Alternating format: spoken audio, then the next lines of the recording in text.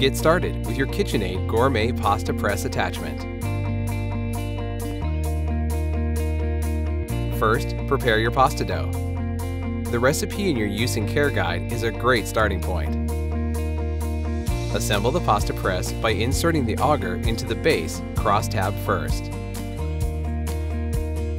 Place your desired pasta plate onto the base, making sure the tabs are inserted into the auger. Screw the pasta ring onto the base to secure the pasta plate. Insert the assembled pasta press into the hub of your KitchenAid stand mixer and secure by tightening the hub knob. Turn your stand mixer to the speed best for your pasta plate. For fusilli, use speed 3. See your use and care guide for other recommended speeds. Divide your dough into small walnut-sized portions, dusting each portion of dough with flour to prevent sticking. Slowly feed balls of dough into the pasta press.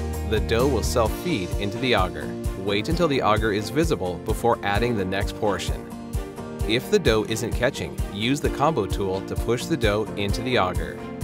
As the pasta exits the press, use the cutter to cut the noodles to your desired length.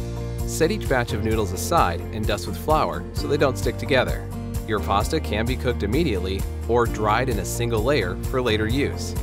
To disassemble your pasta press, first remove it from the stand mixer hub. Unscrew the pasta ring by hand or use the combo tool.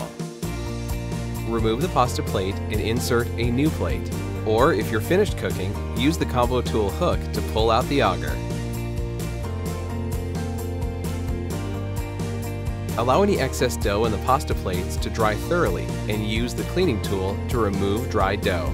The Gourmet Pasta Press Attachment. Fresh, homemade pasta has never been easier. From KitchenAid.